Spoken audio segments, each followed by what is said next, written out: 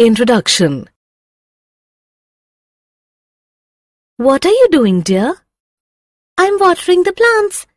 I forgot to water them yesterday, and so they are appearing dry. You should know that plants are also living beings like us, and they also require food and water for their survival. But how do the plants get them? They absorb nutrients and water from soil by various mechanisms. We will learn about such mechanisms in this module. Objectives. At the end of this lesson, you will be able to discuss transport of water in plants, discuss various means of transport like diffusion, facilitated diffusion, and active transport, compare different transport processes, explain plant-water relations, understand water potential, describe osmosis, plasmolysis, and imbibition process, transport of water in plants. All plants need to move molecules over very long distances. They also do not have a circulatory system in place. Water taken up by the roots has to reach all parts of the plant, up to the very tip of the growing stem. The photosynthetes, or food synthesized by the leaves, have also to be moved to all parts, including the root tips embedded deep inside the soil. In a flowering plant, the substances that would need to be transported are water, mineral nutrients, organic nutrients, and plant growth regulators. Over small distances, substances move by diffusion and by cytoplasmic streaming, supplemented by active transport. Transport over longer distances proceeds through the vascular system and is called translocation. You will be surprised to know that in rooted plants, transport in xylem is essentially unidirectional from roots to the stems. Organic and mineral nutrients, however, undergo multidirectional transport. Now we will learn about the means of transport for short distances in plants. Means of transport. Let us start with diffusion process. Diffusion is a slow process and is not dependent on a living system. In diffusion, molecules move in a random fashion, the net result being substances moving from regions of higher concentration to regions of lower concentration. Movement by diffusion is passive and may be from one part of the cell to the other or from cell to cell or over short distances, say from the intercellular spaces of the leaf to the outside. No energy expenditure takes place.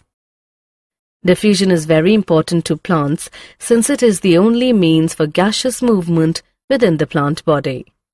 Diffusion rates are affected by the gradient of concentration, the permeability of the membrane separating them, temperature, and pressure. The diffusion rate depends on the size of the substances. Obviously, smaller substances diffuse faster.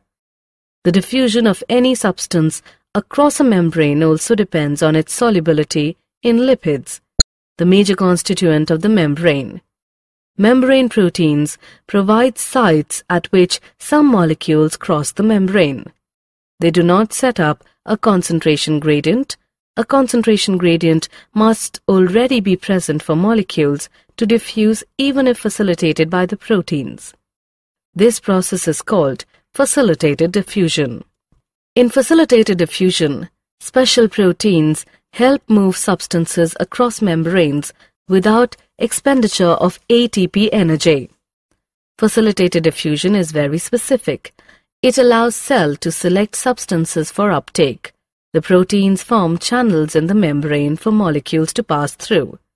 Some channels are always open, others can be controlled. Some are large, allowing a variety of molecules to cross. The porins are proteins that form huge pores in the outer membranes of the plastids.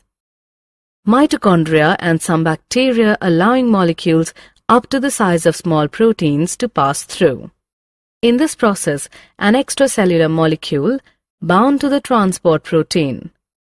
The transport protein then rotates and releases the molecule inside the cell. For example, water channels made up of 8 different types of aquaporins.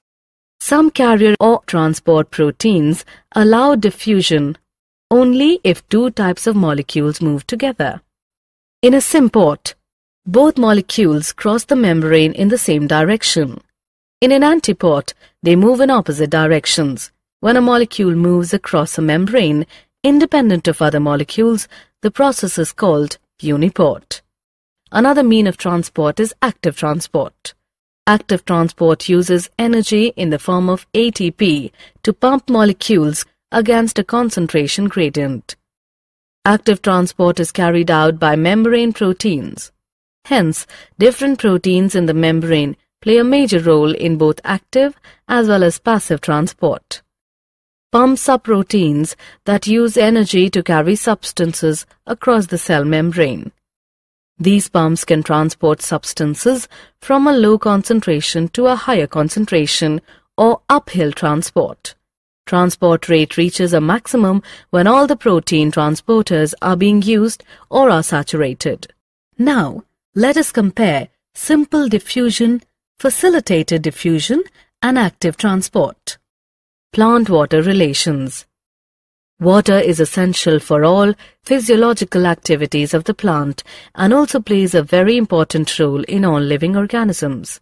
It provides the medium in which most substances are dissolved. The protoplasm of the cells is nothing but water in which different molecules are dissolved and suspended. A watermelon has over 92% water. Most herbaceous plants have only about 10 to 15% of its fresh weight as dry matter. Of course, distribution of water within a plant varies. Woody parts have relatively very little water, while soft parts mostly contain water. A seed may appear dry, but it still has water. Otherwise, it would not be alive and respiring. Terrestrial plants take up huge amount of water daily, but most of it is lost to the air through evaporation from the leaves, which is termed as transpiration. Do you know that a mature corn plant absorbs almost 3 liters of water in a day, while a mustard plant absorbs water equal to its own weight in about 5 hours? Because of this high demand of water, it is not surprising that water is often the limiting factor for plant growth and productivity in both agricultural and natural environments. Water potential. To comprehend water-plant relations, we should need to know certain standard terms. Water potential is a concept fundamental to understanding water movement. Solute potential and pressure potential are the 2 main components that determine water potential. Water molecules possesses kinetic energy. The greater the concentration of water in a system, the greater is its kinetic energy or water potential. Hence, it is obvious that pure water will have the greatest water potential. If 2 systems containing water are in contact, random movement of water molecules will result in net movement of water molecules from the system with higher energy to the one with lower energy. Thus, water will move from the system containing water at higher water potential to the one having low water potential. This process of movement of substances down a gradient of free energy is called diffusion. Water potential is denoted by the Greek symbol xi and is expressed in pressure units such as pascals. By convention, the water potential of pure water at standard temperatures, which is not under any pressure, is taken to be 0. All solutions have a lower water potential than pure water. The magnitude of this lowering due to dissolution of a solute is called solute potential. Solute potential is always negative. The more the solute molecules, the lower is the solute potential. For a solution at atmospheric pressure, water potential is equal to solute potential. If a pressure greater than atmospheric pressure is applied to pure water or a solution, then its water potential increases. Pressure can build up in a plant system when water enters a plant cell due to diffusion, causing a pressure build-up against the cell wall. It makes the cell turgid. This increases the pressure potential. Pressure potential is usually positive, though in plants, negative potential or tension in the water column in the xylem plays a major role in water transport up a stem. Pressure potential is denoted as P. Water potential of a cell is affected by both solute and pressure potential. The relationship between them is as follows. Osmosis. The plant cell is surrounded by a cell membrane and a cell wall. The cell wall is freely permeable to water and substances in solution, hence there is not a barrier to movement. In plant cells, the cell membrane and the membrane of the vacuole, the tonoplast together are important determinants of movement of molecules in or out of the cell. Now let us know about osmosis. Osmosis is the term used to refer specifically to the diffusion of water across a differentially or semi-permeable membrane. Osmosis occurs spontaneously in response to a driving force. The net direction and rate of osmosis depends on both the pressure gradient and concentration gradient. Water will move from its region of higher chemical potential or concentration to its region of low chemical potential until equilibrium is reached. We can better understand it with the help of an experiment.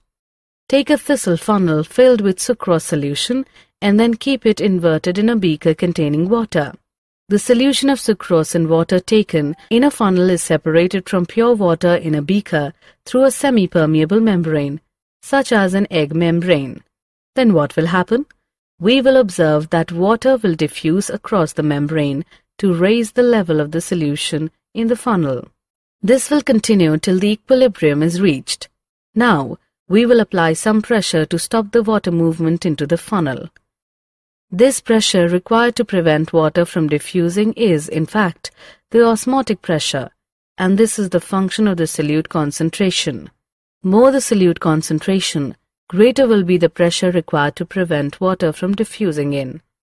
Numerically, osmotic pressure is equivalent to the osmotic potential, but the sign is opposite. Osmotic pressure is the positive pressure applied, while osmotic potential is negative. Plasmolysis. The behavior of the plant cells or tissues with regard to water movement depends on the surrounding solution. If the external solution balances the osmotic pressure of the cytoplasm, it is said to be isotonic. If the external solution is more dilute than the cytoplasm, it is hypotonic. And if the external solution is more concentrated, it is hypertonic. Cells swell in hypotonic solution and shrink in hypertonic ones. Plasmolysis occurs when water moves out of the cell and the cell membrane of a plant cell shrinks away from its cell wall. This occurs when the cell or tissue is placed in a solution that is hypertonic to the protoplasm. Water moves out. It is first lost from the cytoplasm and then from the vacuole. The water, when drawn out of the cell through diffusion into the extracellular outside cell fluid, causes the protoplast to shrink away from the walls. The cell is said to be plasmolysed. The movement of water occurred across the membrane, moving from an area of high water potential to an area of low water potential outside the cell.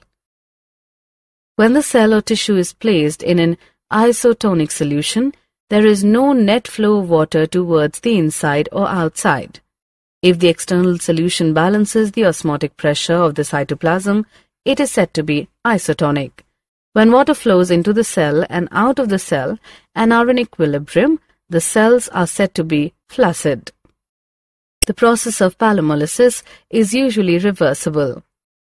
When the cells are placed in an hypotonic solution, which means higher water potential or dilute solution as compared to the cytoplasm, water diffuses into the cell, causing the cytoplasm to build up a pressure against the wall that is called turgor pressure. The pressure exerted by the protoplasts due to entry of water against the rigid wall is called pressure potential. Because of the rigidity of the cell wall, the cell does not rupture. This turgor pressure is ultimately responsible for enlargement and extension growth of cells. Imbibition. Imbibition is a special type of diffusion when water is absorbed by solids, colloids, causing them to enormously increase in volume. The classical examples of imbibition are absorption of water by seeds and dry wood. Imbibition is also diffusion since water movement is along a concentration gradient.